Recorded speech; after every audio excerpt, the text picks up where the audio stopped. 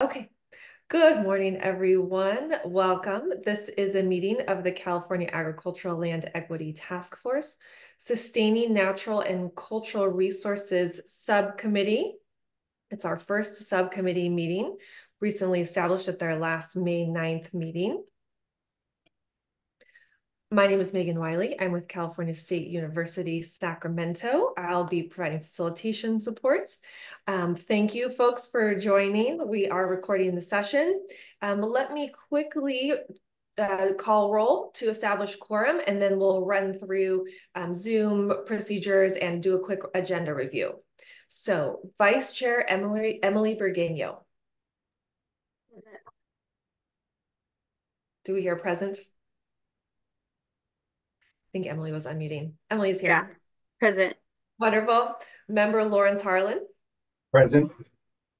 Fabulous. We have established quorum. There's a third member of the subcommittee, member Darlene Franco, who may be able to join us later. And if so, we'll announce that for the record. Participation guidelines, same as always. We're here to share ideas, listen to one another, learn from each other. All ideas and points of view have value. We'll treat each other respectfully. That goes for everyone participating today, including staff support members, members of the public, and stay on point. So today we're talking about sustaining natural and cultural resources underneath the umbrella of the task force goals, which we'll review in a moment. If you're joining us on Zoom and you would like to make a public comment, same process for all of our meetings. We have an online public comment form. It's available at sgc.ca.gov/meetings-events. And we will ask you to do a separate form for each agenda item. Today, we have only 2 primary agenda sessions, so pretty easy. And when it comes time, we will keep a discussion queue and we'll ask you to listen for your name and then pop up your hand on Zoom so you're easily identifiable for us. And then we'll unmute your microphone and then ask you to share your comment. We'll see how many folks are interested in that. And we have an approximate 2-minute time limit on public comments. Zoom tips, everyone is muted upon entry. You'll get a little notification to ask you to unmute yourself when it's time to speak. This is for attendees, everyone who is a panelist, which is staff support, and of course, our subcommittee members, you can mute and unmute yourself as well at will. And your raise hand feature is at the bottom of your Zoom panel. Just as a friendly reminder, we do have the Q&A function available to us today, and we'll only be using the Q&A for technical support needs only. We do not have chat. Any comments shared in Q&A, we'll ask you to fill out a public comment form and then come and read them for the record during the public comment process. Okay, before I do agenda review, I just wanted to also share we have staff support with us joining on Zoom. We've got in the room at Strategic Growth Council, Sean Kennedy and Camille Frazier. And then at her office at home, Tessa Salzman. Our plan for today. It really is a working session. We'll be able to spend about an hour and a half, an hour and 45 minutes together, really identifying the goals of the Sustaining Natural and Cultural Resources Subcommittee. So first, we'll start with that discussion. What do you want to accomplish as a subcommittee, both in the short term, midterm, long term?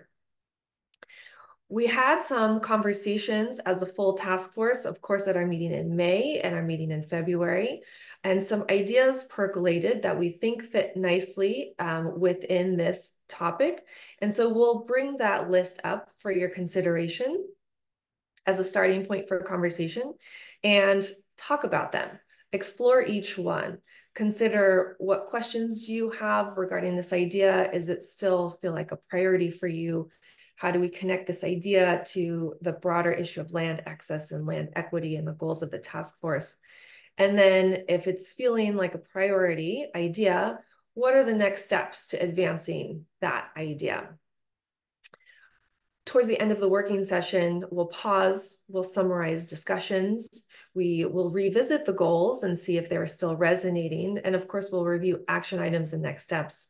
And then before we close out, we'll like to speak with Emily and Lawrence about a meeting schedule and a time frame for the next meeting. Make sure we get something in the works there.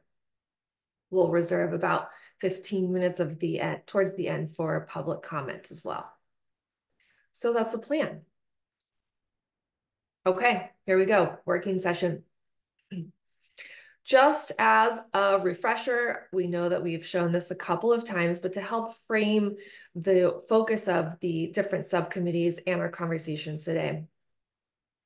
The goal of the task force as a whole is to develop recommendations on how to equitably increase land access to agricultural land for food production and traditional tribal agricultural uses. The task force is working to develop a report that will be submitted to the legislature on or before January 1st, 2026. The report will include policy recommendations on how to address this issue of ag land equity. So just let's hold that in our minds as we talk through our ideas today. With that, let's start with a conversation on subcommittee goals. So the first one, because it is relatively obvious, we had suggested for all subcommittees, is the work of the subcommittees really feeds up to the work of the overall task force.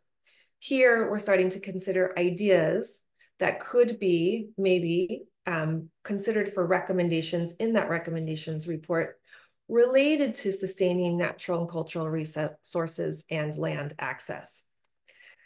Pardon me while I escape out of this form of PowerPoints, and I'm just going to reshare the slide deck, but I'm going to take some notes real time here as we talk through this. So let me pause. Emily, Lawrence, what are your thoughts on these goals?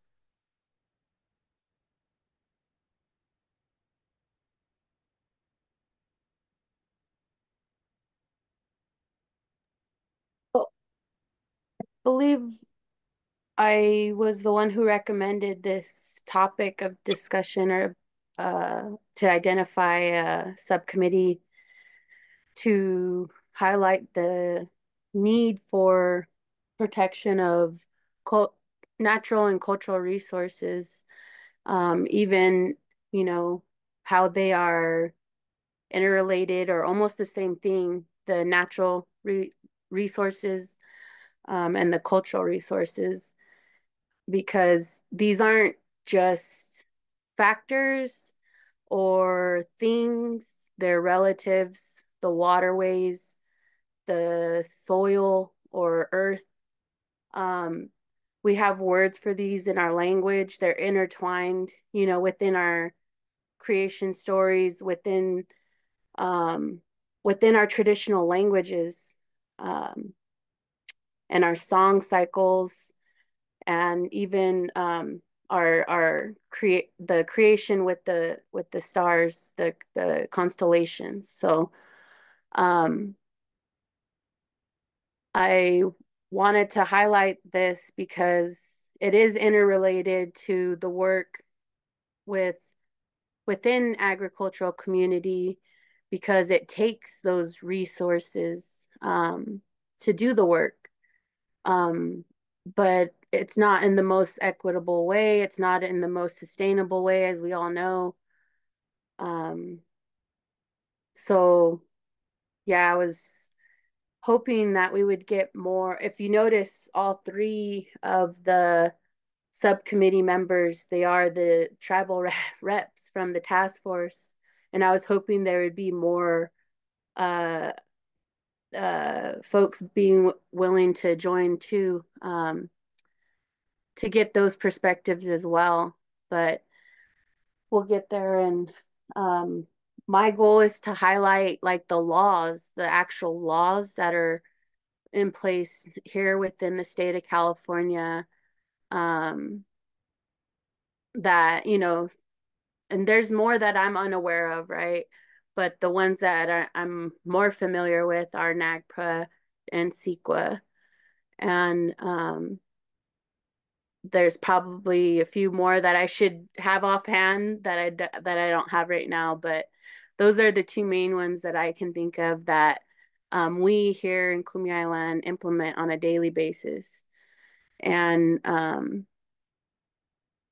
it is very much relevant to the work within agriculture. So I'll pause there. There's a few more goals, such as, yeah, like making those recommendations um, I don't know if the right language would be accept or just, but the cultural traditional practices within, the land stewardship or traditional ecological knowledge, as some refer to it, how we can uh, highlight that, how we can uplift that work, such as cultural burning, such as traditional fisheries, which are sustainable, such as, water re what is it called? Uh, I'll get back to that one. But water restoration work, excuse me. As we all know, that is a major factor here in California too, but that traditional practice of water uh, uh, restoration and yeah, how when we're talking land access, how we can recommend what is that term? Lawrence might be more, or you, Megan, the right of first refusal, something like that, when it comes to land back or land access, and highlighting, yeah, land back is different than land acquisition.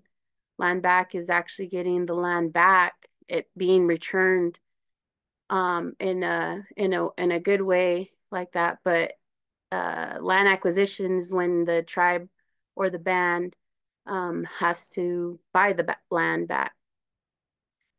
So those are just some things offhand, um, off head anyways, but I have a little bit more and I'll pop. Thanks. Lawrence, feel free just to unmute yourself and dive in and engage in a dialogue. Okay, thank you. Yeah, I have nothing to add. I agree with all of these goals. Okay. So I'm just taking some shorthand notes. Of course, it's not perfected. The language is not perfected, but at least we're capturing ideas. We can turn back to these goals as we carry on through. And some of them might, I think you brought up some ideas, Emily, that fit nicely under some of the topics that were elevated during the May meeting. So do we feel comfortable to move past the goals and then kind of move to the next portion of the working session to review those ideas? And we can kind of cycle through and really think about like the relationship between natural and cultural resources, land access and equity, what you really want that to look like, what's your end goal, and how do you get there? Does that feel good? Yeah, in your second bullet point, can put at the end, including water restoration and cultural burning. Mm-hmm. Oh, the second one. Oh, Below. this one's right. Yeah. Including Water culture, restoration. and culture. Yeah, great. And I always say too, like, it's better to understand the issue than focusing on the problem, right? So understanding the systems that created these barriers, the inequity, the how California tribes haven't had access to a lot of, and not, it's not isolated to just California tribes, but we are just talking, with this task force, it is specific to the state of California. But how tribal nations throughout the country have been um, discriminated against within, USDA and other opportunities as well, like discrimination as well. But I know this doesn't it does fall under actually what we're talking, but it's just a bigger conversation um to understand those barriers. And because if you don't understand it, then you can't really, I mean, you could put a band-aid on it, but you have to understand the issue and the systematic, right? Um, Mhm. workings that, you know, it's not that like this task force was created due to inequity, right? So it's not a coincidence that we're just here talking. It's because of these things, right? And we have to not necessarily focus on that, but we have to understand it, is what I'm trying to say. Great. I think that flows nicely into the next portion of the morning, which really is this working session. Here's our proposed process. We're going to show you a list of ideas and topics that folks have mentioned at prior meetings. And then we're going to talk about each one. We'll ask you, Emily, and ask you, Lawrence, which ones rise to the top for you. We don't need to discuss them in any particular order, but we'll just hold these questions in our mind as we look at the list of ideas. What information is needed to further explore this subtopic? Connected back to what you were just saying, Emily, how do we really understand that issue or idea? What remaining questions do you have about that? Does the idea topic lend itself maybe to a recommendation? Do you see it maybe fitting in that recommendations reports that the task force is developing? We don't need to answer all these questions right now. We just kind of want to hold them in our minds as we look at these ideas. And then if you like and it feels right, we'll have conversations about what are the next steps to advance each idea if you want. So I'm about to show you a list. Oh, well, my animation doesn't work here because I'm in notes mode. So I was going to say I'm about to walk you through a list A through F, but here they all are on screen. So we took the notes from the May meeting and we did a little bit of synthesizing and we pulled out the ones, staff support pulled out the ones that we thought fit within this topic of sustaining natural and cultural resources. So let's just review each one if you'll humor me for a second. And we can always finesse language here, but just to get the concepts across. Topic A, protection of sacred sites, human remains, and cultural artifacts during development. Topic B, acknowledgement of history of land, especially during land transfer. C, legal framework that supports California Native American land management practices. D, honoring sacred sites. E, respect for California Native American tribal lands and land management practices, such as cultural fires. And then F, perhaps you have other ideas that we want to add to this list related to water supply and conservation, habitat preservation, human relationships with land and stewarding land. So the idea here is, if it makes sense and it works for us, is Emily, Lawrence, you tell us where you want to go. Like, which of these ideas do you want to start diving into first? And I have another couple of slides queued up so I can take real-time notes underneath each of these topics.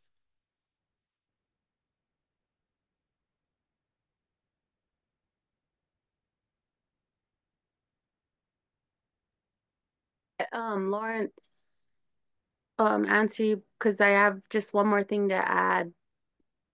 The and maybe it just falls under legal framework, but the like highlighting the consultation process, like the government to government required consultation. I don't know. Yeah, that's what I'm assuming it would fall under. Because how you were asking us during the last slide about what our goals would be, or maybe it's, yeah, this slide, you can include it. It doesn't matter. I just wanted to mention, yeah, that required consultation process because it does relate to the topic at hand with this subcommittee. Mhm.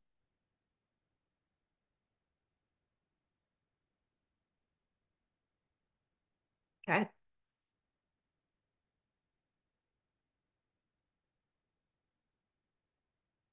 Lawrence, how are you feeling about this list?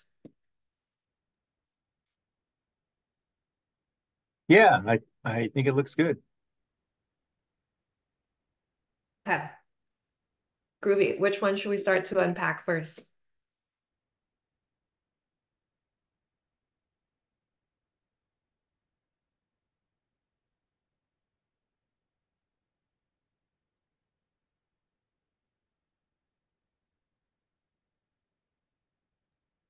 Start with A. It doesn't We start with include. A? We can just, Okay. You're driving, so we can go wherever you all want to go. So here's the slide. Here's topic A, protection of sacred sites, human remains, and cultural artifacts during development, and a shorthand of those questions that we were just considering. What information do you need here to help expand this idea? What questions do you have? And if you want to advance this idea and you could see it developing into some form of recommendation for the task force report, what are those next steps? And just, as a reminder, we're going to seek to connect this to land access, land equity.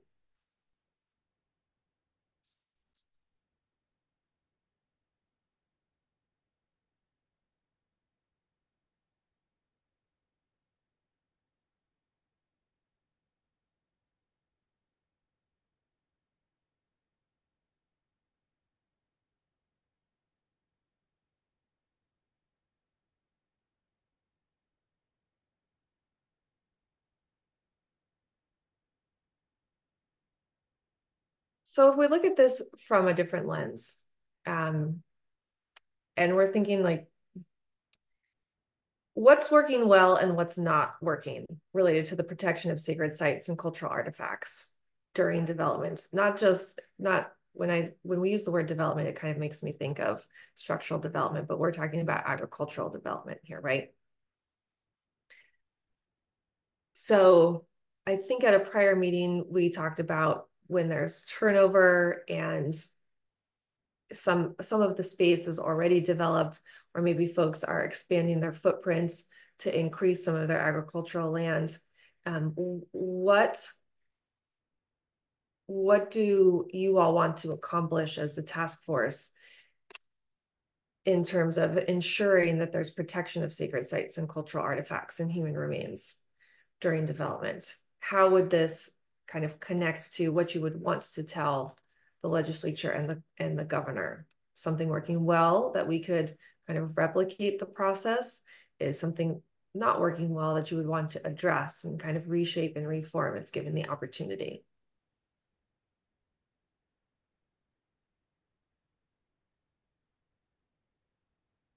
Well, isn't most ag land like private land? I think so. I'm not the expert on that one. I mean, and Tessa and Camille and Sean, if you have information, please feel free to share. Yeah, I believe the grand majority of ag land is private land. Which I'm not the expert, like you said, Megan. Neither am I. I don't think NAGPRA, like you can, and again, I could be wrong, but I don't think you can implement NAGPRA on private land, or it's just harder to implement the protection of cultural um, artifacts or items on somebody's private land.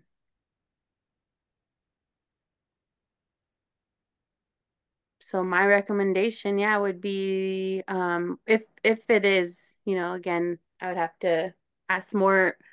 I know a few more people very much more versed in NAGPRA. So I'll have to reach out to them.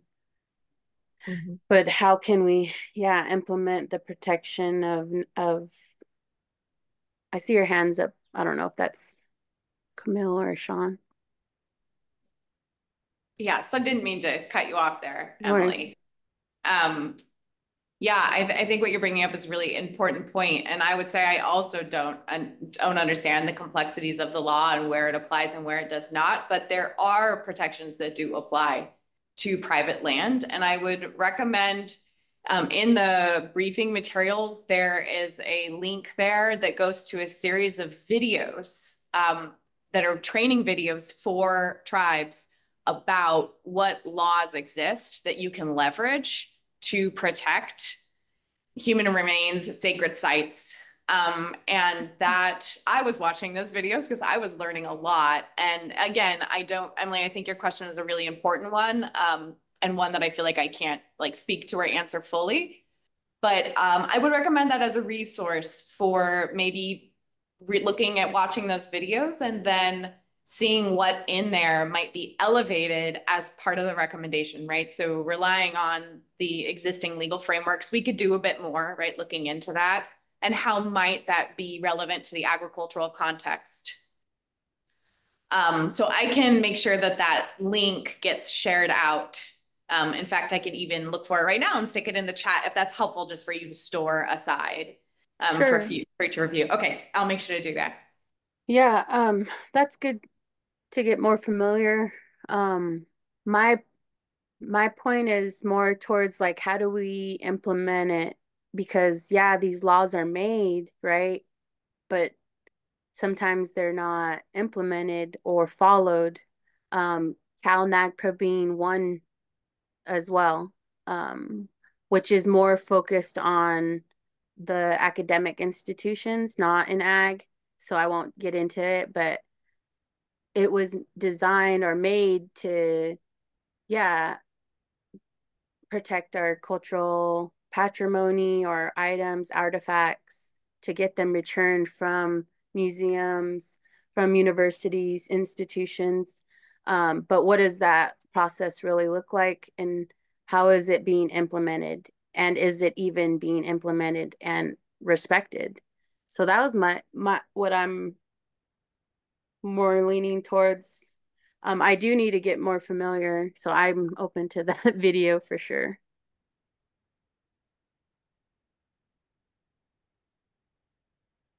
And yeah, when I was talking before about like these natural and cultural resources pretty much being the same thing to California tribal nations, like we don't separate ourselves from the natural world, or that's not how we were, before colonization. So we do identify with the water and the earth, the soil that is used for ag, the water used for ag, the waterways. Um, and, it is these factors are throughout the state from north, central, and south, but there's, different experiences. I know in the north, they have a lot of cannabis farming. In the central, they have a lot of ag, like produce ag anyway. And down here in the south, the same, a lot of ag as well. But and water's always, a factor, and it's uh yeah, I don't know. I'll just pause there.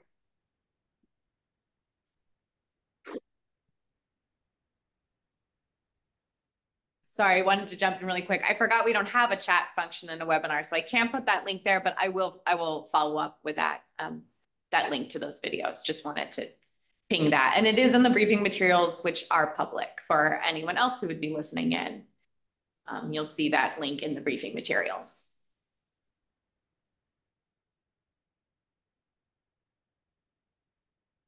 Lawrence, do you have any thoughts on this one?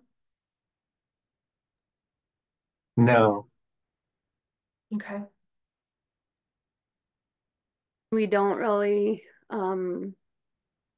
highlight too often, which I can't really speak on either, is, tradition, because how you mentioned in the beginning of your slides, the goals and the recommendations of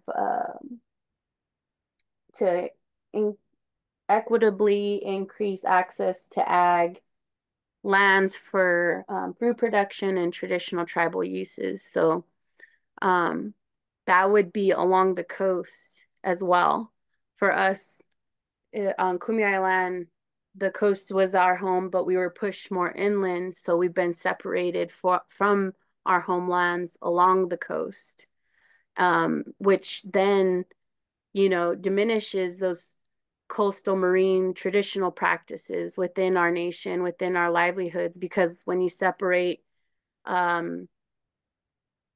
us from the natural ecosystem, I know we refer to them as like sites, village sites, or sacred sites, but really they're entire ecosystems that we functioned in a good way, right? And contributed to as well. When you remove us from that, not only does it affect that natural ecosystem, but it affects our cultural practices as well. So we're actively revitalizing our fishing, our tule boat making, and that's just something we have to deal with down here, is the protection of our village sites along the coast as well for the past 30 years, in the active like law suit battle to protect our village sites that we won. But anyway, that's something I wanted to highlight because we're always thinking ag, growing in crops, but there's also for our practices, traditional ag, it's also including the hunting, the fishing. It includes the harvesting of the plant medicines and the active land stewardship. So that's why I bring it, I say all this. That's why I highlight cultural burning, because it's our traditional agricultural practices.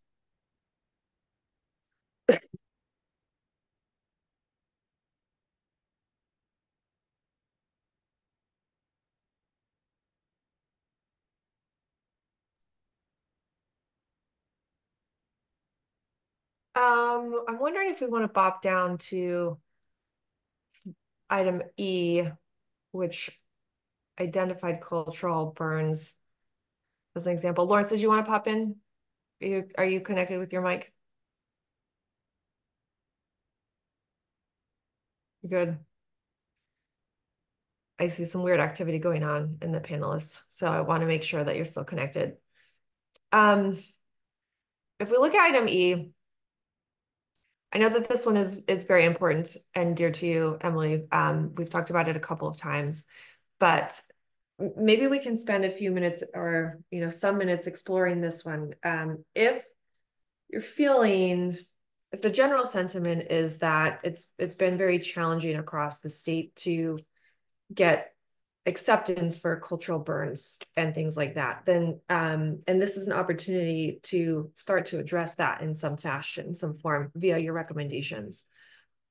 Kind of what would be your vision, if you're thinking about this as an opportunity? Like what would you like that to look like if there is an end goal to have more permissible use of cultural burning and protection of traditional ecological uses and things like that? Can we explore it from that lens? Well, it's really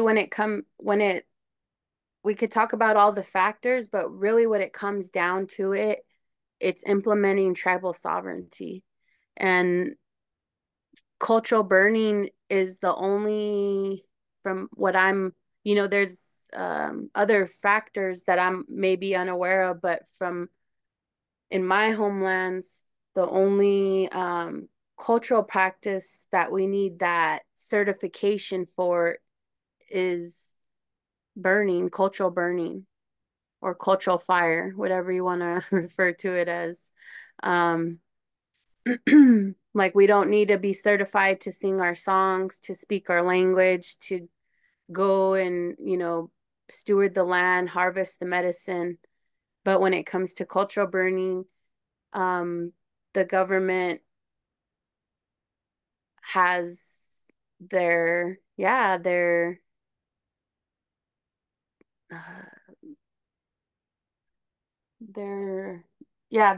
requirements and their views even.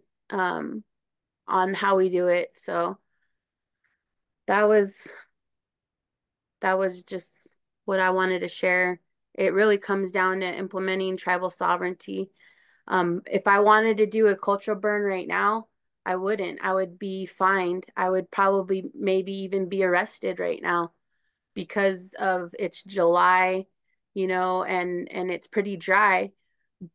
But the government or CAL FIRE or whoever the agency at hand may be doesn't respect cultural knowledge, cultural science, traditional cultural science enough to, a cultural fire practitioner to implement their tribal sovereignty to do a burn in July. They will and have arrested tribal members here in the Kumeyaay Nation for doing that because they weren't certified, and you have to have a burn permit. Depending on what land, status, whether it's federal, private, there's different requirements in how you can do a burn. Whether it's a burn permit, however that looks through whichever agency you have to acquire that from.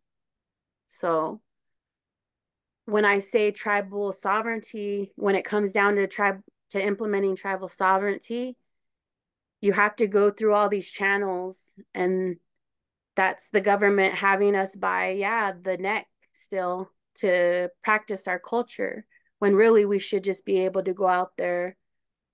But it's looked at in a negative way, a way that it's like the perspective is we're careless, when really that's a ceremony, that's a cultural practice. So I'll just pause there. Okay. So how would you like to address this? Do you have any ideas? You've been thinking about this for a while. Like, what would kind of be your idea, your pathway forward?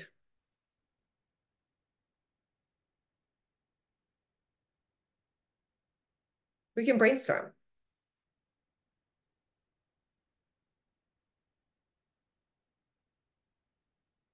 I mean, I've advocated on Capitol Hill before about cultural burning. I've advocated to CAL FIRE about cultural burning. So these things I've already done.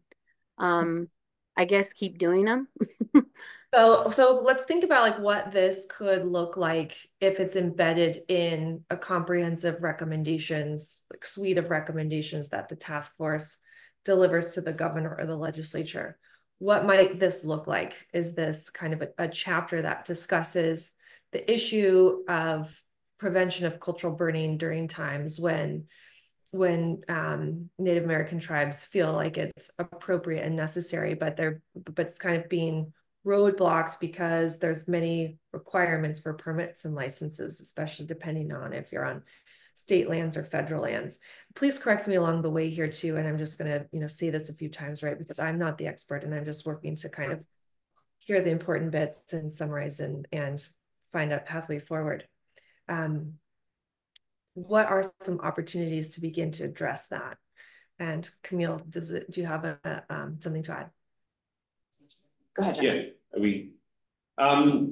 Yeah, thanks, Meg. I just think part of what we're trying to understand in order to provide support to this subcommittee is, are there information gaps? And like what you just said, Emily, there's, approaches that you can employ to advocate for change, but what can we be providing in terms of support? Would it be helpful to have examples from other states, for example, of where cultural burns have been treated differently? Is there other sort of, research, other things that we can be providing that can help then inform what a change might look like that would be headed in the direction of what you're describing here? So that's, what we're really listening for in this conversation today is what you need from us, what you know, what you don't know, what you would like to see, and then what we can be doing to support that. Which then gets to where Megan is talking about, okay, once we have that and we've built out, this in a little more detail, then we start thinking about, okay, what does that look like in terms of a recommendation for a specific change you might want to see?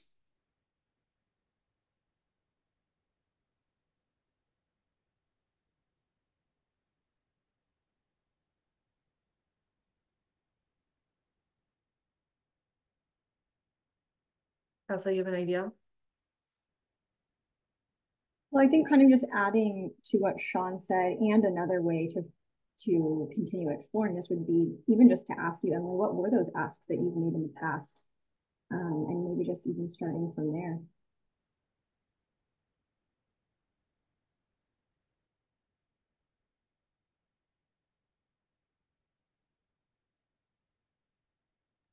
And Lawrence, of course. Your mic is a tiny bit garbly for some reason all of a sudden, Tessa, but I believe you were saying another way, another lens to think about this is what were the asks that you've made perhaps on the Hill before in the past, if you've done some advocacy work, and were they successful? Where did they get you? And if not, how can this process maybe support that?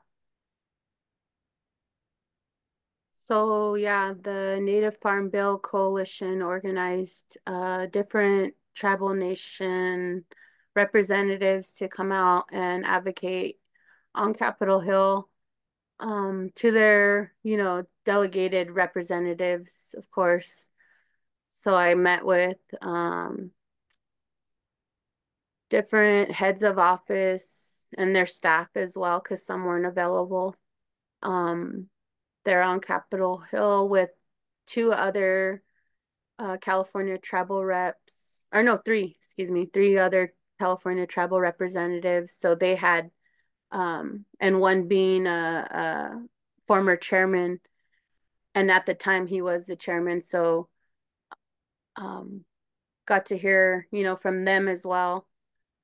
But I just highlighted I highlighted pretty much what I just said, which was the importance to implement tribal sovereignty, and the connection of our science and our within the cultural practices, the criminalization that's happened throughout the statehood of California, and within the development of the statehood of California. And how that continues to this day, how tribal members are being criminalized for the cultural practices of land stewardship, whether it's the fisheries or the cultural burning. Yeah, those were some of the things I brought up. I also spoke on a panel to CAL FIRE directly back a few months ago here on Kumeyaay land. They held the wildfire and forest resiliency task force through the state, and they held a panel that was focused on cultural burning, and it's online, the panel, so I can share that with you guys if you want to watch it. I sat on a panel with different tribal representatives, some of them being, working within the agency, the state agencies, and some of them being cultural practitioners. And so I highlighted to the top dog of CAL FIRE who's on that task force. His name is slipping my mind right now. What I just mentioned, the importance of implementing tribal sovereignty and so forth. And so I've advocated directly to CAL FIRE, and that's pretty much where it I mean, on their end anyways, that's pretty much where it stood. It didn't move any further than there. And of course I keep doing that advocacy work within the county government, within different tribal governments, but that's pretty much with those two. That's where it stands. Okay. So, okay. Oh, did you want to jump in, Sean or Camille? It's just really quick. It sounds like, thank you for that, Emily. It sounds like an important discussion. I appreciate you sharing that video. Sounds like it'd be really important for us all to learn from. And it sounds to me like what partly, at least what you're describing, is if you think about the statute for the task force and equitably increasing access to land for traditional tribal agricultural uses, you're describing that access to land is like one piece, but unless tribal sovereignty is respected and implemented, that access to land doesn't then guarantee traditional tribal agricultural uses. So am I kind of capturing like how you're seeing those ideas connected?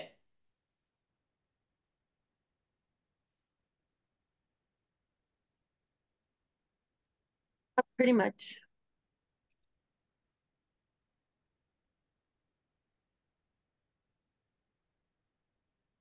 So now you're part of this task force. The task force is developing a recommendations report that should have some weight behind it. And you've got a team of folks here helping you and can support that. What can we do?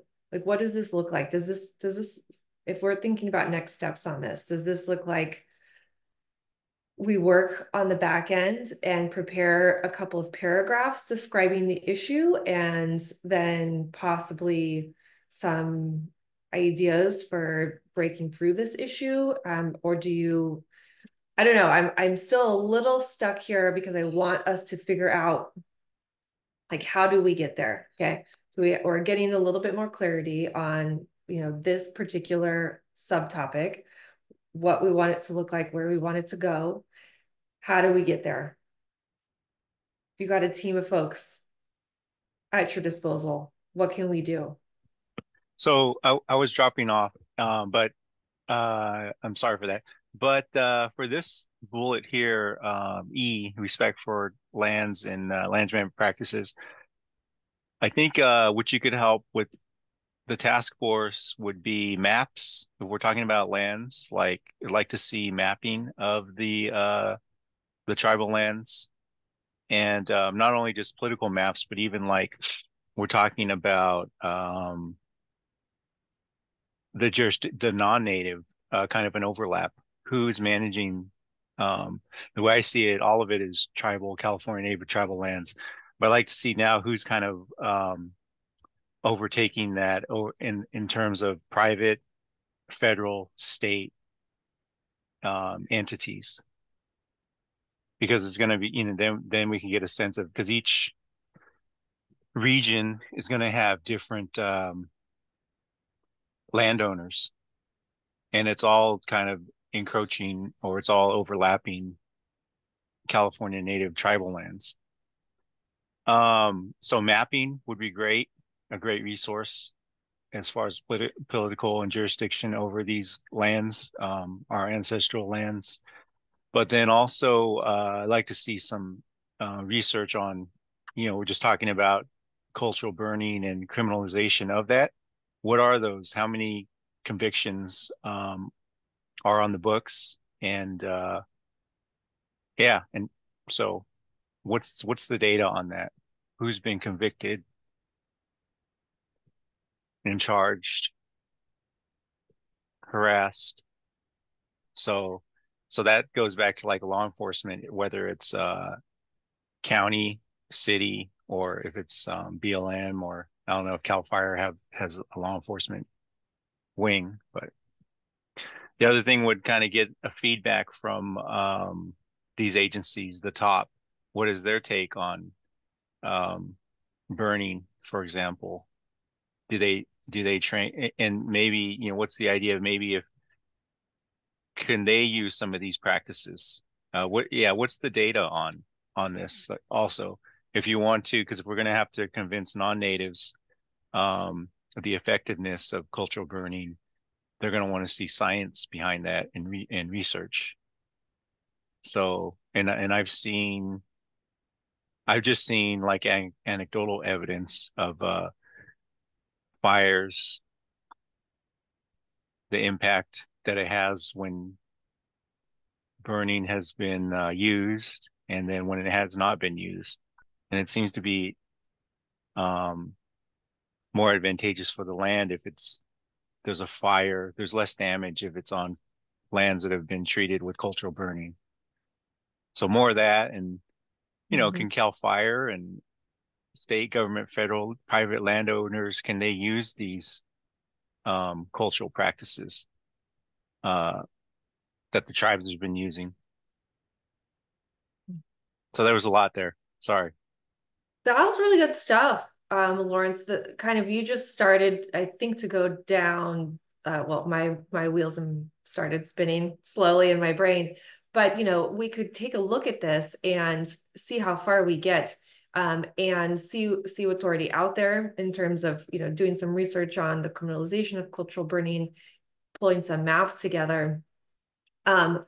Depending on kind of staff resources and availability, this is maybe stuff that folks could do right now, or it could actually take the form of a recommendation that the state I don't know, hosts a summit on cultural burning, or invest in science and research on the effects of cultural burning in order to start to garner support from state and federal agencies, and or more broadly implement prescribed burns, cultural burns. Oh, we just lost Lawrence again.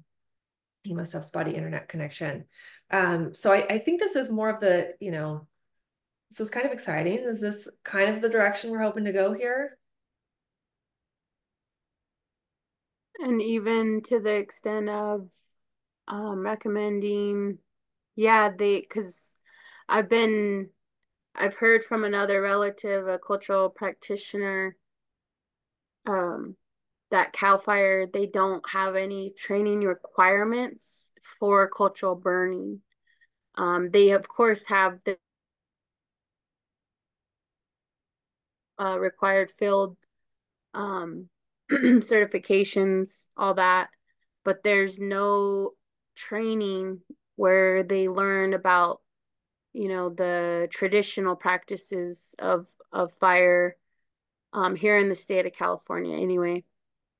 And just recently there's been some efforts doing like workshops. It's not necessarily a training, it's more of a day workshop where presenters, panels present to the attendees, and it's put on by CAL FIRE.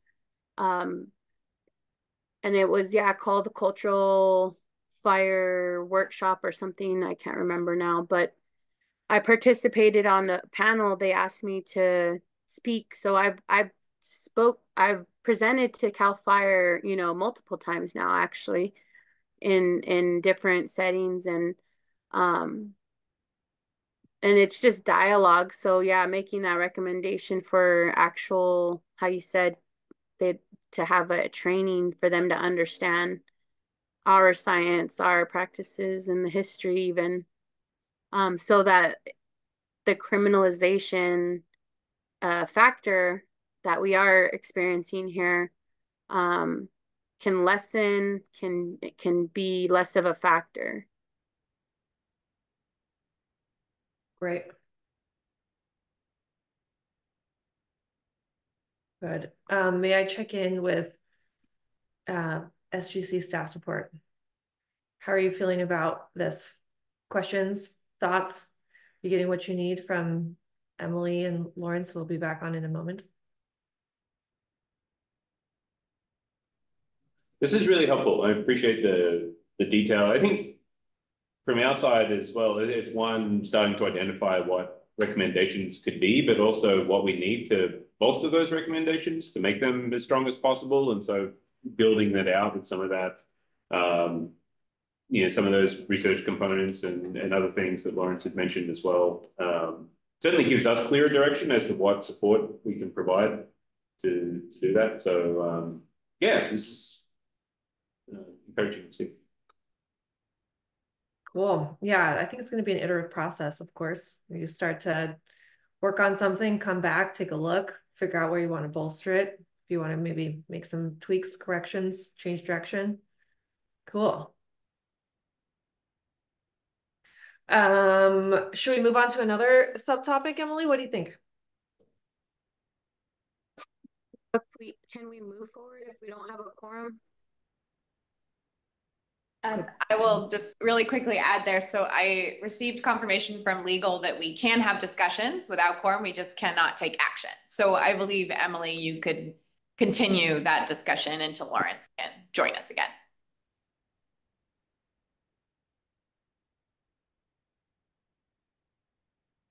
Lawrence did text me. He might be a few minutes. So up to you. Do you want to take a pause and wait for Lawrence to return? Or Emily, did you want to start to look at another one together? Sure, go ahead. Which one sounds interesting?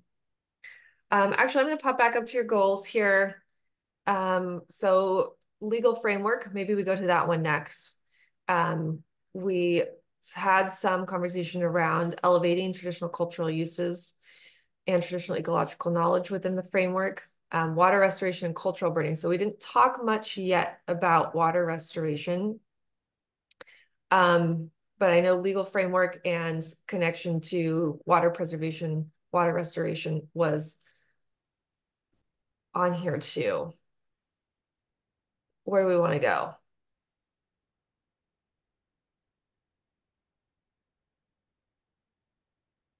I'm good with just going in order. Okay. Um, Maybe now that we've got a little warm-up lap under our belts, if we take a quick peek at A again, a quick revisit, protection of sacred sites, human remains, and cultural artifacts during development. Possible next steps is the videos, reviewing the videos in the briefing packet, determining which might be elevated. Is there anything else that we want to identify as a next step for this one?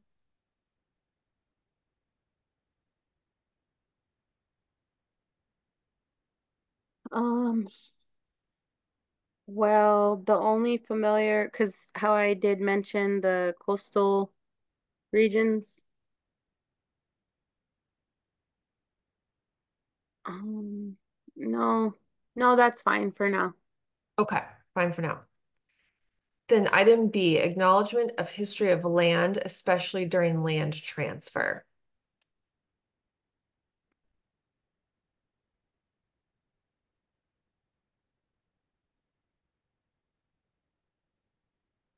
What does this mean for you?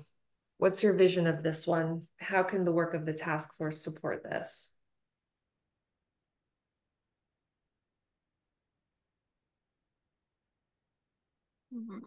Well, like Lawrence mentioned before, it's all stolen California tribal land. Wherever, agriculture land is here in the state of California.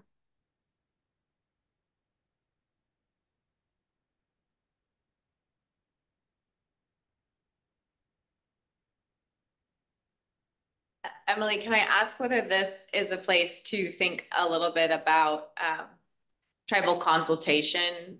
You'd mentioned, I believe, earlier the requirement, right, for nation to nation conversations, right? And so I don't know if this is a place where we could think a bit more about what that would look like, notification, consultation, the legal requirements for that. Yeah.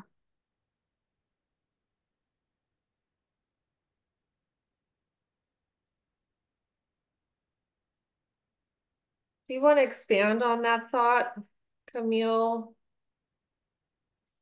or Emily or?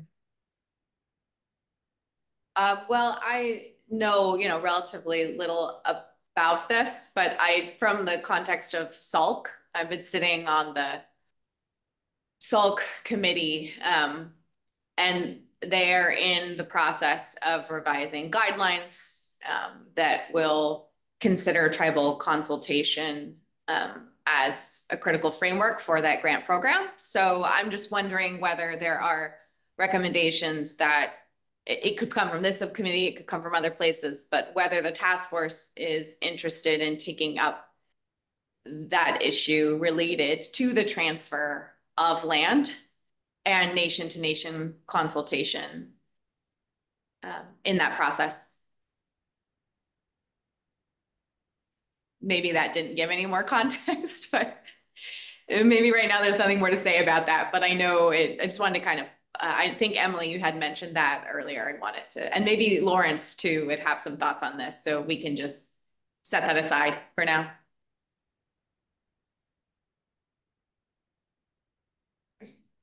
That's the Sustainable Agricultural Land Conservation Program, SALC. Apologies. Yeah, it's, yeah, Sustainable Agricultural Lands Conservation Program, SAMC. And it's not an institute, it's a program run by DOC and SGC. Thank you. I think that's sort of what Camille is saying too. You know, this is again one example of a pathway to get somewhere, but to still be using this discussion, Emily, to hear from you about what you want to see. Sort of what is the current state of things? What is a more ideal future look like? And then the recommendations become the pathway to getting there. So really curious to hear from you what you would like to see in this space. Well, with the different land transfers, the different opportunities that I've learned about here in my homelands, there's always stipulations when it comes to the California tribes. So for example, one of the local the tribal land conservation groups was able to get a a parcel of land, including water, ways. But there's an easement on it, which it's all beneficial, right? But there's these stipulations that you can't develop or build on this land when they were able to get that. And even within Salk, this is a factor. I've experienced this with trying to get my tribe interested, or my tribal council interested in applying for it. Once they learned about the stipulation of Salk having requirements that tribes aren't allowed to develop or build on the lands they're requesting, they were uninterested because that's, infringing on our sovereignty and our way of, doing things on the land.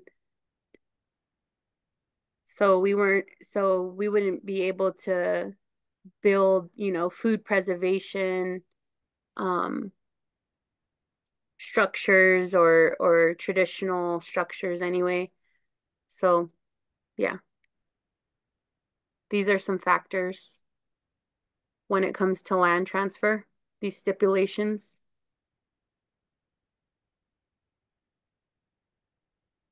Does that addressing stipulations as related to land transfer, can we maybe build that in? I don't know.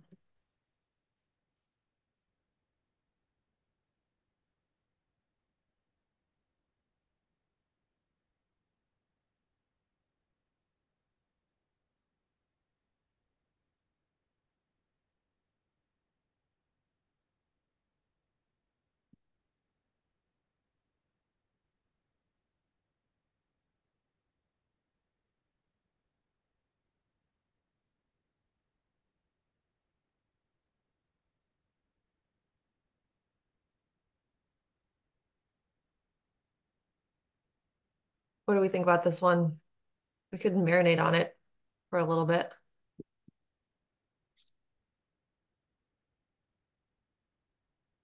Okay.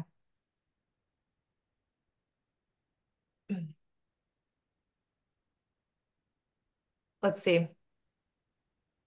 Legal framework. There's common threads between a couple of these sub-bullets, so maybe, we're going to start to talk through them and then make some connections or, rework some of the ideas or the subtopics. But let's think about this one. Legal framework that supports California Native American land management practices. So we talked about highlighting, implementing, enforcing CEQA, NEPA, things like that.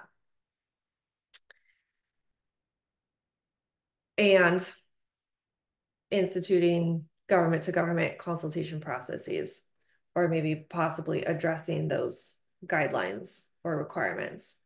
What do we want? What do we want to say here?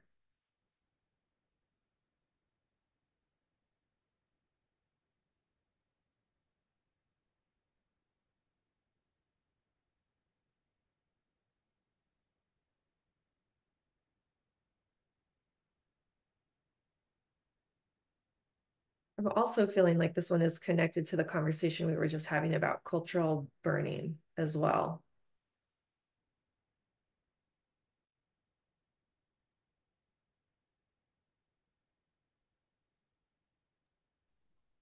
I guess even to start maybe by trying to understand a little more about what this means, is it that there is a need for a legal framework that supports California Native American land management practices, or is there issues with the current framework? What would an ideal framework look like? How is the current legal framework impeding California Native American land management practices? And just, I don't know, it could sort of be interpreted in different ways. And again, Emily learns like it for me.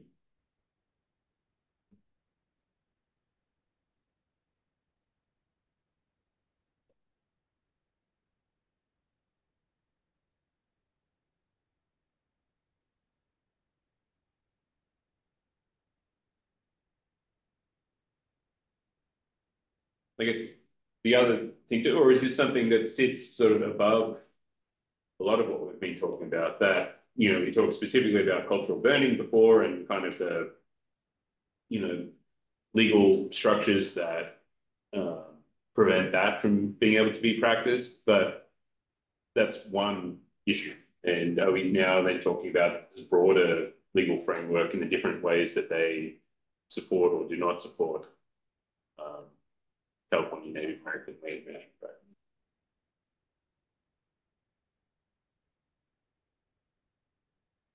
The question of sovereignty, I guess, right? Which does keep coming out, and practicing sovereignty might mean cultural fire, but it would mean different things, different contexts.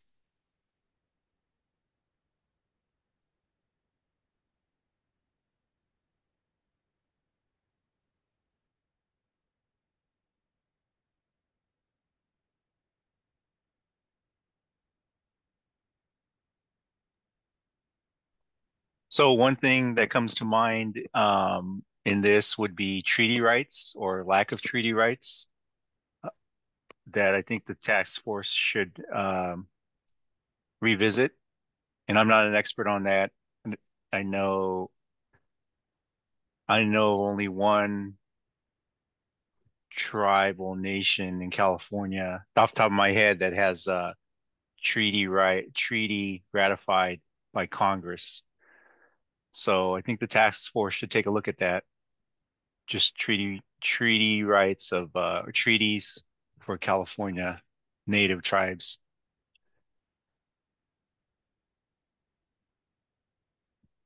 And see how that fits or doesn't fit into the legal framework.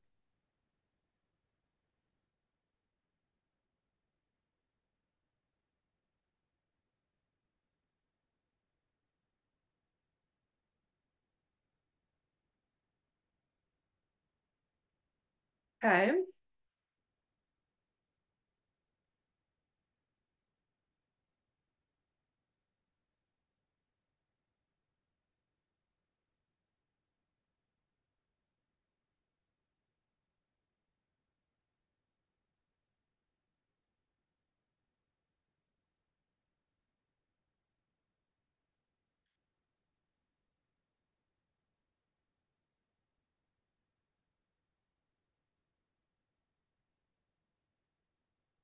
at risk of being repetitive. I'm going to do it anyway.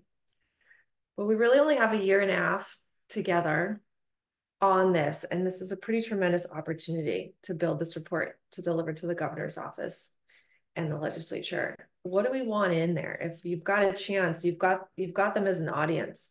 You've got a lot of credibility because you're a legislatively appointed task force. You're experts. You have a lot of experience. So, this is a pretty impressive audience. If you have a chance to make a statement, to give them a recommendation, and we're thinking about recommendations related to sustaining natural and cultural resources within this framework of land access and land equity. What do we want to unpack? What do we want to redesign? What laws, what legislation, what programs would you might want to develop or implement? What kind of education campaigns, things like that. If you think about it like that, like, hey, we're going to draft this thing. People are going to read it. It's going to, hopefully pack a punch. It's going to maybe, cause some major shifts, major changes, groundswell. Where do we want to go? Like, let's just keep thinking about it like that. Let's try some things on for size.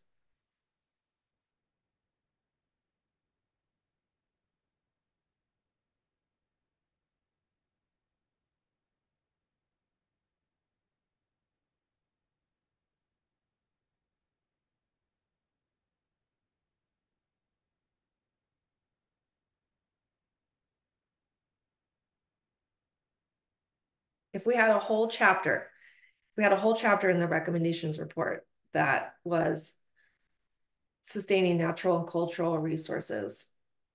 What are just kind of gut check, initial thoughts, like what are the components that you would want to include there? Anything that we haven't yet talked about?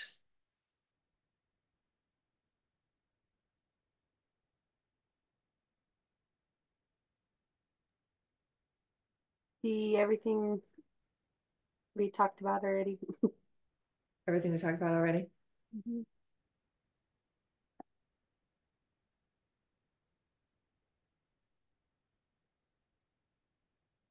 It would be land back for sure.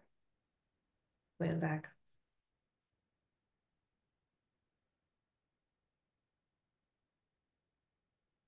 I'm gonna add it right here.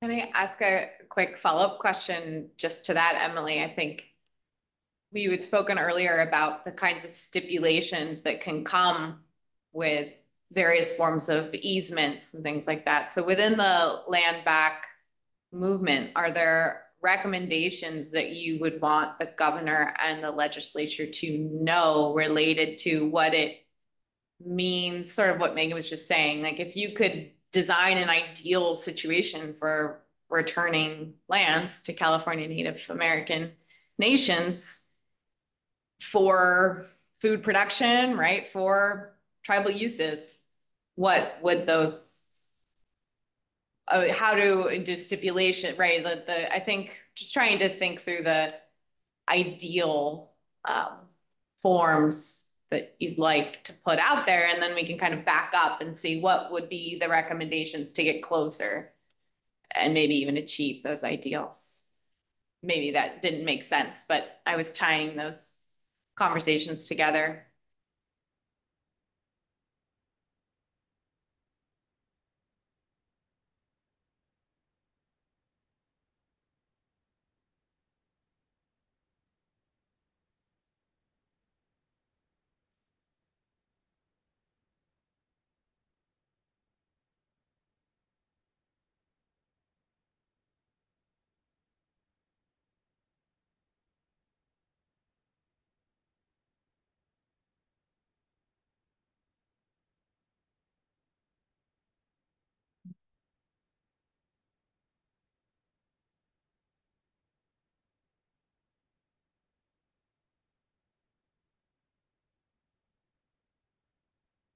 I know we're kind of pushing our thought process and our work process here. It's pretty rare that we get some time together. We don't, if we're kind of stuck and we need to take a moment and we need a little brain space, or we feel like we've gotten as far as we can today, then that's great. Then, we did unpack a couple of things and we have some direction here. We could continue to do a little research, maybe put some ideas together for you all to consider. But I don't want to necessarily stop the meeting a little early if we feel like there's a little bit more that we can extract here,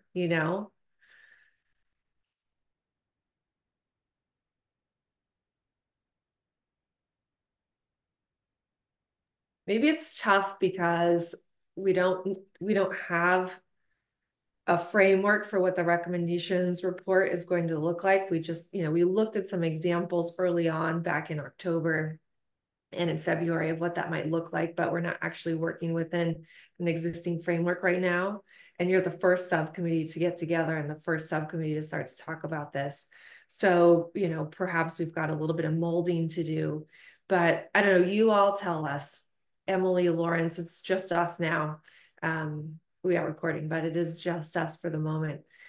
How, what are you thinking of this conversation? What other ideas, thoughts do you just want to get out there for us to capture, for us to marinate on, maybe, think about how we can maybe turn it into our recommendations or just like experiences and knowledge that you have that we could use later in the recommendations report to give foundation to other ideas that are in there.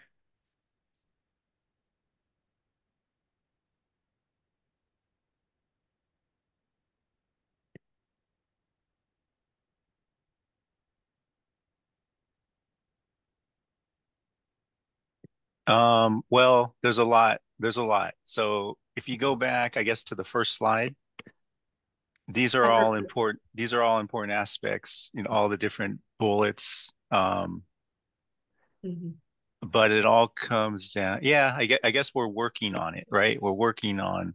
I was thinking overall, like, Emily laid it out perfect how our ancestors viewed the land, the resources, the earth, the air, the fire.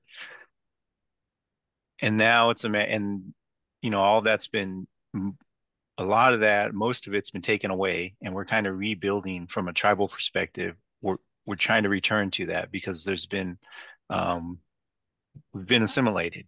Our culture and our ways have been almost destroyed. So now it's kind of a rebirth of that, returning to what our ancestors gave us. So, and now it's a matter of trying to put that on paper and kind of do it in the modern way, and for lack of a better term, the way of the white man. And that's what we're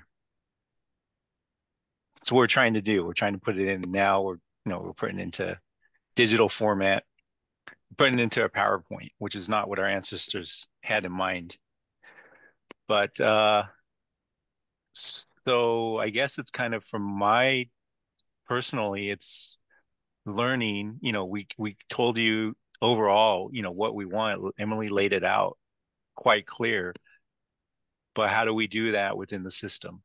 So I think we need feedback from the experts, Megan and Tessa and Camille, on how to do that. We laid out what we want, but how do we put that on paper and how do we make that policy? So I come from a small community. I don't know how I'm not a legislature. I'm not an elected, I don't work for the California state government. I don't know all your agencies. So you tell me, how do we put this? What can we do? What recommendations would fit our goals, and the goals of our ancestors? So, and given the fact that, a lot was taken away from us. So how do we, and then I acknowledge there's other citizens, and I respect all the other citizens, US citizens, California citizens, migrants. But we should, we're a dying people, health wise, and agriculture is important. So there's a lot of diseases in my community. I could speak for my community, and since I'm on this task force, I'll just take a look. I've been to other tribal communities too, and there's obesity, there's diabetes, and it's related to lack of access to our lands, I think. So kind of pushing it back. I think I kind of pushing it back on you and the rest of the task force. Let us know how this can work. How do we make it policy?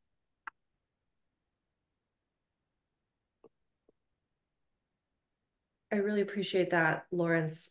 I have some initial thoughts, but first, may I just see if my colleagues at Strategic Growth Council want to reply?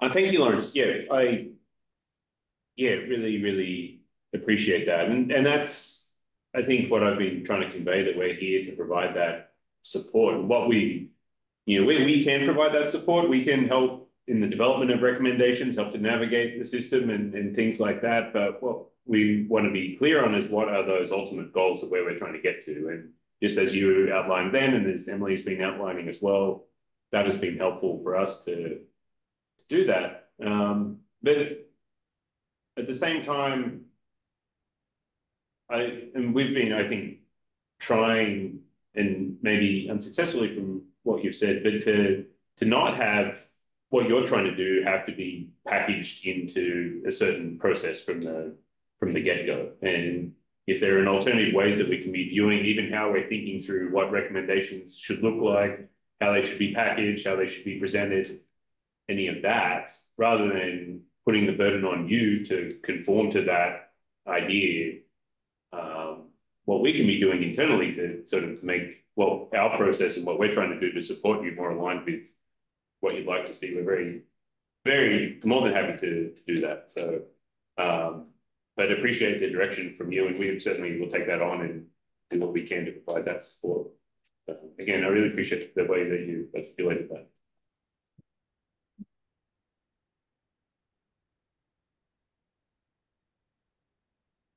Camille, Tessa, any thoughts on this? Just echo the appreciation, Emily and Lawrence, you've given us a lot today. And I think done a lot to highlight what you would like to see and some pathways there. So in addition, I think you've actually done some of that work and then encouraged. I appreciate that you're encouraging us also to use our positions and our knowledge to move that forward further. So I think to Sean's point, we're here as support. So we'll take what you've said and come back to you with some ideas and some ways forward. I mean, what do you think, Emily, too? I think, is that something you agree? Do you think we've kind of laid out the goal? What do you think as far as because Camille just said, and like what Camille just said, kind of taking it back and then coming back to the rest of the task force with ideas? Does that sound good, or what's your take? Yeah, I agree how you said it, Lawrence. Like, we've had this dialogue, but really, we also need to acknowledge what is even realistic, because what we're doing is, just making recommendations. And I don't want to just say, use that word just, right? Like lightly, or heavily even, but these are just recommendations, and I'm not trying to minimize anybody's work, whether it's the task force or the SGC staff. But it's not like a for sure thing, right? But we will be shedding some light on what's needed. So I'm interested in knowing what's realistic. I know the California Truth and Healing process has been the governor's effort to gain some of that perspective or recommendations from California tribal nations. There's just gaps though within that process. And it also, yeah, so that's just one process that's already happening that I wanted to mention. It's not too like focused on agricultural community other than, you know, traditional agriculture. And these factors that we're talking about of cultural burning, they're not isolated to the reservation lands. We want to practice, like, our homelands surpass any boundary that was given by the state of California or the government of California. Our homelands for Kumeyaay are the ocean, mountain, and desert, but you will only find us in the mountains in the high desert. But we want to implement our tribal sovereignty beyond the reservation lands and beyond that reservation thinking too. That which is also like, yeah, founded in California mission slave system thinking. And that had an impact on the depletion of those cultural practices, such as fishing, such as hunting, such as traditional agricultural land stewardship. Because when it comes to that, and I say it like that, you know, traditional agricultural, because I don't want it to be confused with the contemporary practices of row monocrops. Yeah. We had and we still have food forests. I don't use the word food desert because our homelands are within the desert, which you can find a lot of food, a lot of plant relatives. That's because we have that active relationship with those lands though. And we don't separate ourselves from the natural world. But yeah, just knowing what's realistic is good too. I agree with Lawrence. I'm also intrigued. I know Darlene's not here, to see what she would provide, you know, as her perspective, her experience, and what she has to say as well.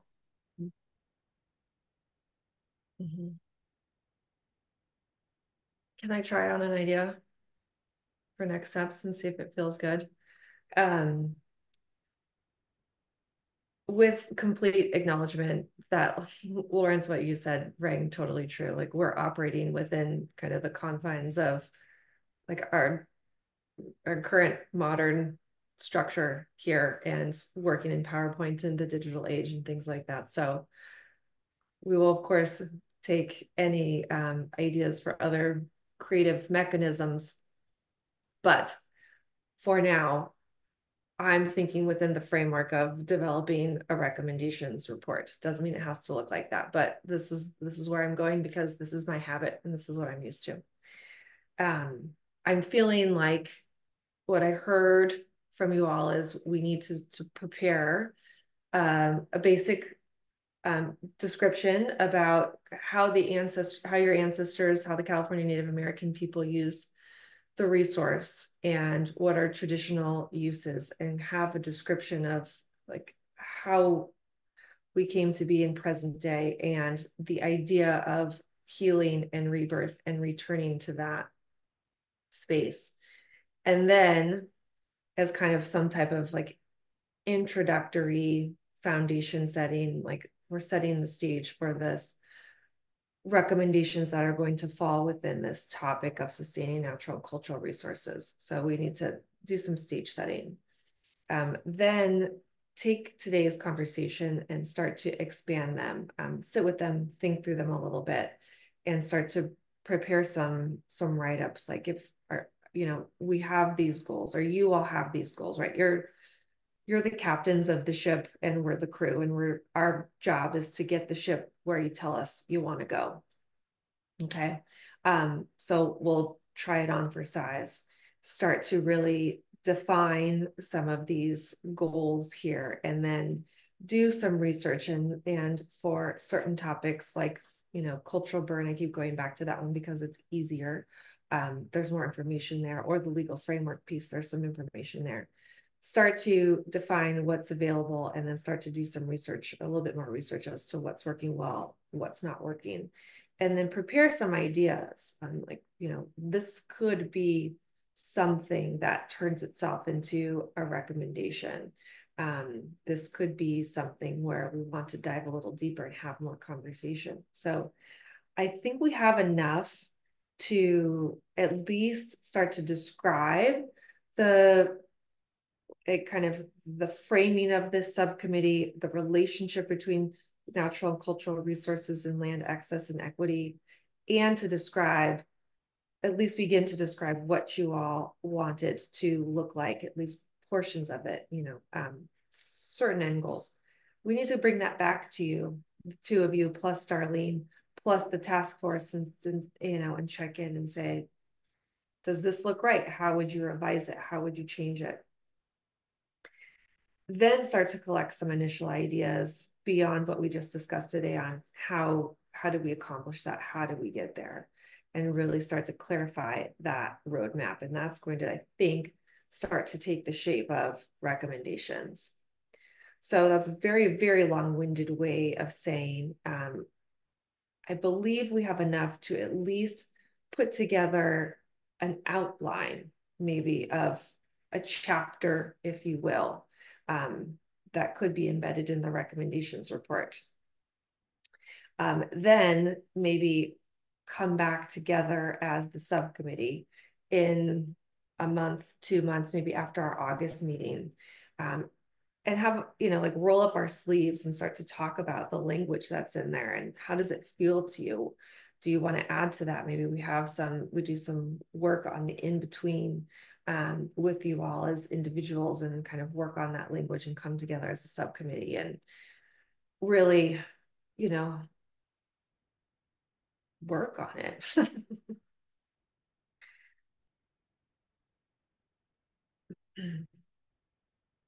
How does that feel?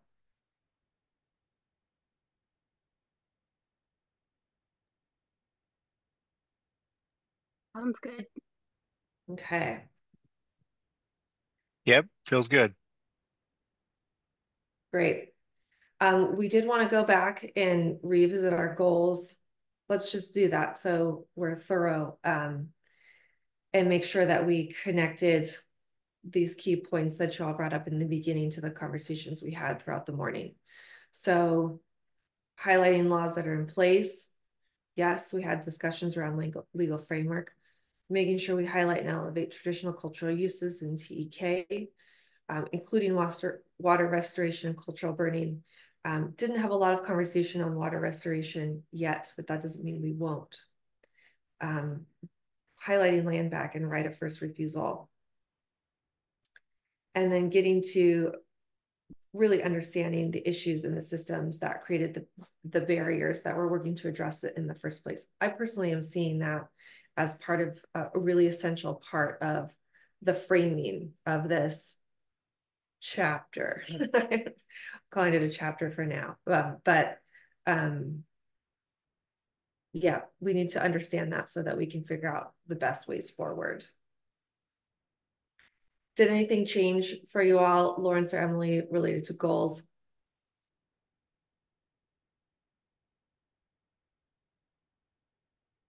Still resonating for now? You're not stopping me, I'm moving forward. Sounds good. Okay. I think most of the action items are on staff, with the exception of you both going back and taking a look at some of the videos that were shared in the briefing materials, and we can talk about them the next time we meet, and we can relate those to any kind of the next iteration of draft narrative that we're pulling together.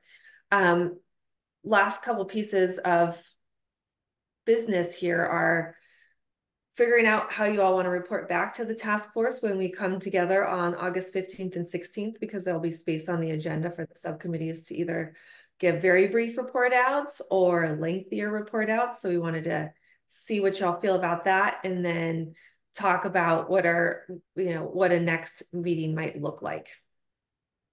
in terms of schedule, in terms of timing. Any initial ideas there? Of what to report? Yeah, like if we did a report back at the meeting on the 15th, who would want to do that? Do we want to, you know, are we thinking it could be like a 5-minute update, or is there any particular thing that you what want would to what would be we excuse me, what would we be reporting? Oh, you're All ready? we did was have a dialogue, really. Yeah. Because I think that this subcommittee's conversation will probably look different than the other two subcommittees. So if we can just report that back pretty simply. So we talked about the list of ideas that we had curated over the last couple of meetings. We added some thoughts to them. We started to really think through issues like traditional ecological knowledge, cultural uses, cultural burning, legal framework, and the next step is staff is starting to collect those ideas and maybe developing kind of an outline or like a little bit of a narrative framework for possible recommendations related to sustaining natural and cultural resources. Is there anything that we talked about today that you would want to bring up for full task force conversation right now? Or is that feeling premature? Well, I think like the mapping is important. Mapping? The maps of Mm-hmm. all the different ancestral territories and what do we have to work with as a task force as our recommendations? Like what I think that's important. What if we're going to identify if some of this involves real estate, where is that located and what's available? Mm-hmm. And how does that overlap with ancestral territories? Oops, sorry.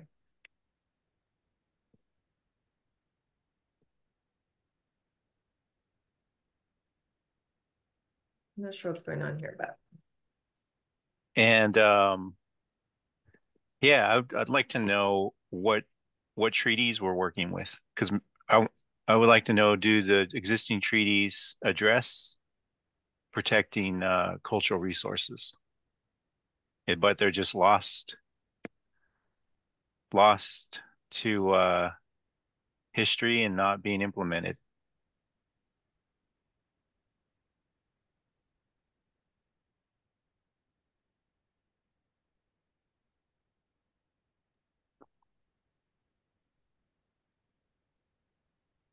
okay. Great. Love it. Would either or both of you be comfortable giving a brief report out to the task force on the 15th?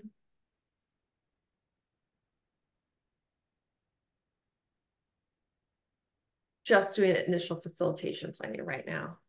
Sure, I don't mind.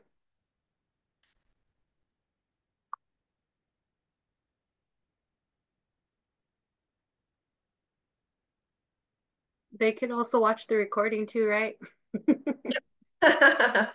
Yeah, and we're going to generate some high level notes. Okay. No public in attendance, so no public comment right now. Camille, Sean, Tessa, how are you feeling? Anything you need? Any guidance, more guidance from Emily and Lawrence? Well, I'm hearing from Lawrence that this mapping is really important, and then the piece about the treaties. So I'm just wondering if we can somehow model, making a formal research request and how we want to process that. So whether that's in this subcommittee or if we want to bring that to the full task force. And we haven't exactly worked through that all the way to actually implementing research with the task force yet. So just wanted to note that and potentially discuss here or after. Well, maybe I should not share my thoughts first. If Sean or Camille, you've got more insight on that. say something, Sean? I think, Tessa, we should talk about that. I think, that is sort of staff can do the research that's required to support the task force and its needs. I don't think we need sort of formal ask right now in this space, but let's talk about that. And I guess let's say if we do, or if we did, we would come back to you subcommittee members and then to the full task force as needed, as required, to confirm what the plans were. Right. Sean, So, yeah. did you want to jump in?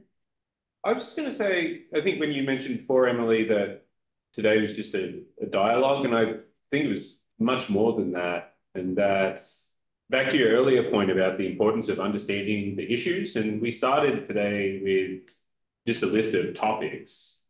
And I think this discussion has been, for me anyway, really helpful in terms of better understanding the specifics of the issues. And again, your goals, which then enables us to start thinking about what recommendations could look like. But I'm just want to again be clear that that's sort of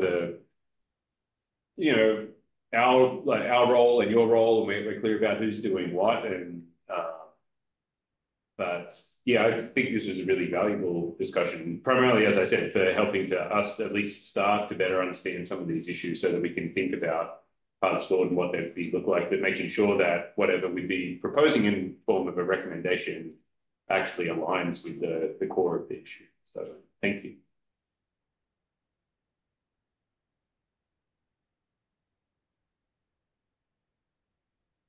Agreed. Okay. If you're interested, next Tuesday, Grants and Resources Subcommittee meets, and then the following Tuesday, Community Outreach Subcommittee meets. I know, Emily, you're on another task force, you're on another subcommittee as well. And then we've got our regular task force meeting, which is August 14th and 15th in Fresno. After we click off, Emily, Lawrence, I'm going to ping both of you and just ask for your preferred travel plans, because we're going to start some bookings for the Fresno meeting.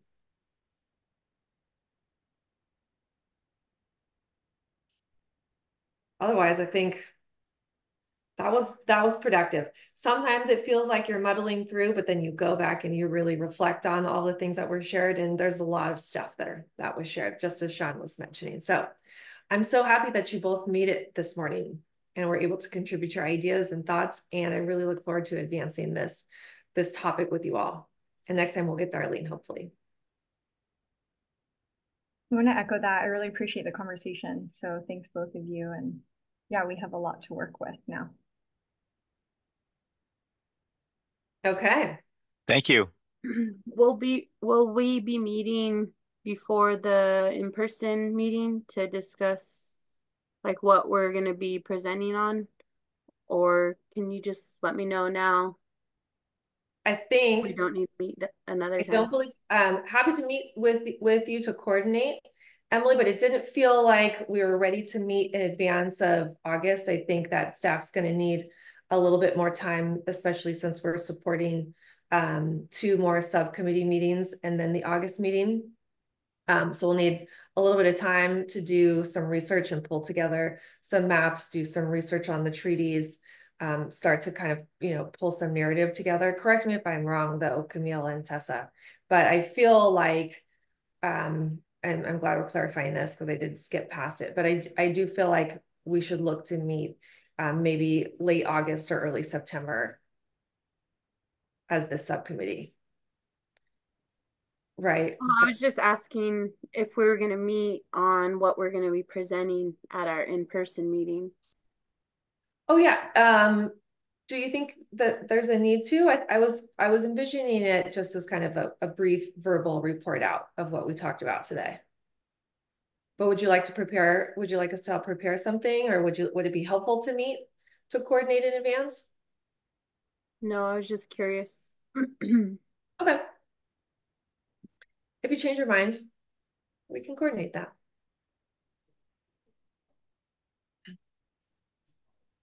Okay. Are we good? I was asking, what do you need me to share at the in-person meeting so I can prepare then? Okay. I'm sorry, I was not tracking along. I think it's just a very brief report out of what we talked about today. So I think you can let folks know that we started a conversation with goals and then explored a list of topics from prior meetings, and really started to better understand the context related to things like protection of sacred sites, human remains, cultural artifacts during development. How do we acknowledge the history of the land during land transfer, legal framework, et cetera, just kind of verbally connect back to these ideas. We can talk about how importantly, the subcommittee wants to understand the treaties that are in existence, treaty rights, lack thereof. How does that fit within the legal framework? How can you highlight and elevate government to government consultation, that you're interested to do some further exploration there and perhaps revisit those guidelines, or maybe connect the work of this task force back to work that's going on in other places, such as the California Truth and Healing process, that there is interest. There's a lot of interest really in figuring out how to decriminalize cultural burning and cultural practices as it relates to land access and land stewardship, and that there's some clear next steps that were identified for that particular suggestion. And one is to start with mapping out tribal lands and non-native lands and seeing where those lands are adjacent to private and federal and state lands, because that will impact how cultural burns are, I think, viewed and permissible. That you're interested to have some, or that staff will be doing some research on cultural burning and criminalization to get some answers so that we can better understand where folks were convicted and when and why, and how can we really assess the current law enforcement and what are the avenues for revising legislation so that it is not a criminal offense, and some possible ideas for recommendations percolated up, bubbled up through that conversation, like what do various agencies such as CAL FIRE, how do they understand cultural burning? What science and research is needed on the effects of cultural burning so that we can support its use and get support from state and federal agencies connected back to that broader goal of decriminalizing it? And then might it be useful to develop training requirements for CAL FIRE and cultural burning? So if that was helpful, I think just a verbal report out like that, highlighting your key discussion topics, is really all that is needed on the 14th and 15th. And then we can let folks know that we plan to gather again in late summer, early fall, after staff has had a little bit of time to do some work per the guidance of the subcommittee members. And then we'll continue to engage in these discussions and can invite others to listen in and or join the subcommittee as well. I could just add to Megan that if it's helpful, Emily, you will have the meeting summary at that point before the meeting, before the August in-person meeting. So you could kind of use that as a guide, and then we can also share these slides with you. They'll also be posted online. So those could be guides for your report back as well.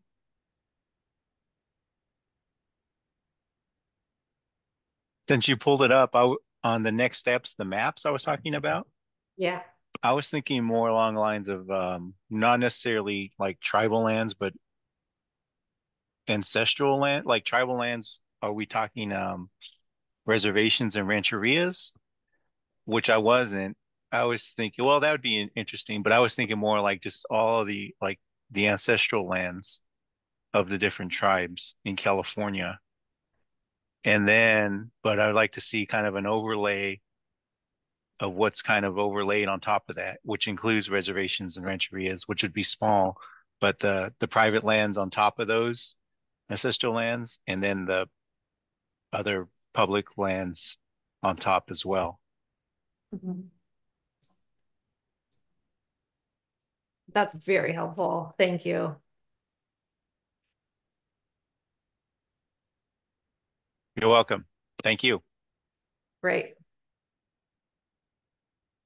Okay. Feeling good? Feeling okay? Feeling like we accomplished something? Yeah. Good. I mean, I feel I feel like this meeting, is really intended to serve the staff. So I guess the goal of me educating or just sharing with staff, if that's if yeah, if that's an accomplishment, I'll take that. Well, yes, it is educating staff, but it is also giving us guidelines and telling us how we can support you in achieving your goals. So helping to clarify your goals and letting us know how we can support you in that. So we can bring those back to you and have you review and let us know whether it reflects what your goals are as a member of the task force. But let's think about that. So when we come back together again, if there's a different way or a better, improved way to structure our time together and our conversations so that we do feel like it's feeling a bit more productive, and you come away from the conversation, Emily, feeling like we did accomplish some things, let's absolutely talk about that.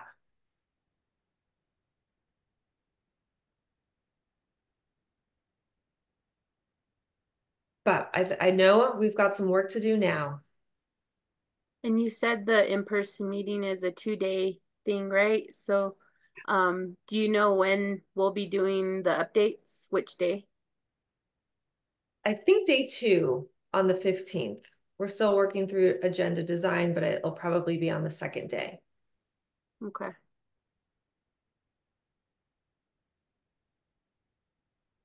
Okay. We're just at the top of the hour. Perfect. Thank you very much. Thank you, Emily. For this work. Thank you, Lawrence. Thank you, everyone. Take care, everybody. Thank you. Okay, I'll stop recording. Give me 1 second.